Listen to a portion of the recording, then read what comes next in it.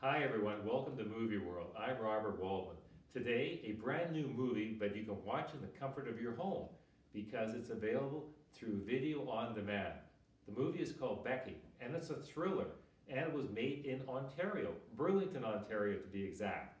Let me set the stage. It's all about a young 13-year-old girl named Becky who doesn't exactly have that good a relationship with her father. You see, the father named Jeff, played by Joel McHale, he has not exactly been that good to his daughter and vice versa. The daughter has pain. She's angry still, but her mother passed away. So in order to try to make things better, the dad decides to invite the daughter to a lakeside retreat for a little time on their own to get to know each other again. But things really begin to spiral out of control. First of all, the dad didn't tell his daughter that he is bringing along his new girlfriend and her young son. Well, remember, the daughter already is upset. She is played deliciously well, delightfully well by Lula Wilson in quite a strong performance.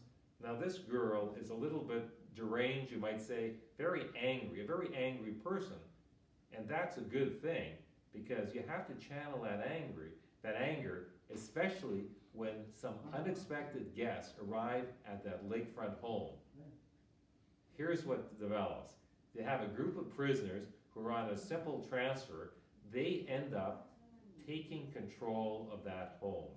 They escape from their bus. They make their way to that supposedly secluded fortress type or place, and wouldn't you know it, they start wreaking havoc on the family. Luckily, and it is good fortune, that Becky manages to somehow get away from the criminals, and she decides to try to help her family stay alive. One of the great things about this movie, that believe it or not, the lead criminal of the piece, the lead prisoner, the man who really controls the Brotherhood, is played none other by Kevin James. Kevin James, a likable guy. Remember him as Paul Blart, Mall Cop? He's been in all sorts of Adam Sandler comedy movies, nice guy movies, nice image movies. Well, now we get to see Kevin James act it out as a bad guy called Dominic in the piece.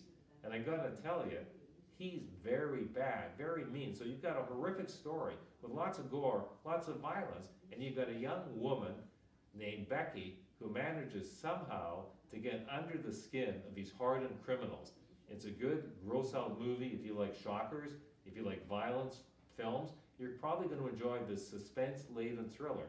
I must say, it's a guilty pleasure, and it's really hard to imagine Kevin James as a bad guy, and he pulls off the role in a very effective way, which is why, on a scale of 1 to 10, I'm going to give Becky, for what it's worth because of the good performances and the shock value, I'm going to give it a 7. Yes, I know it's a standard, violent type, hostage type, revenge type flick, but it works. Thanks for watching. Robert Waldman for Movie World. Hope to see you again.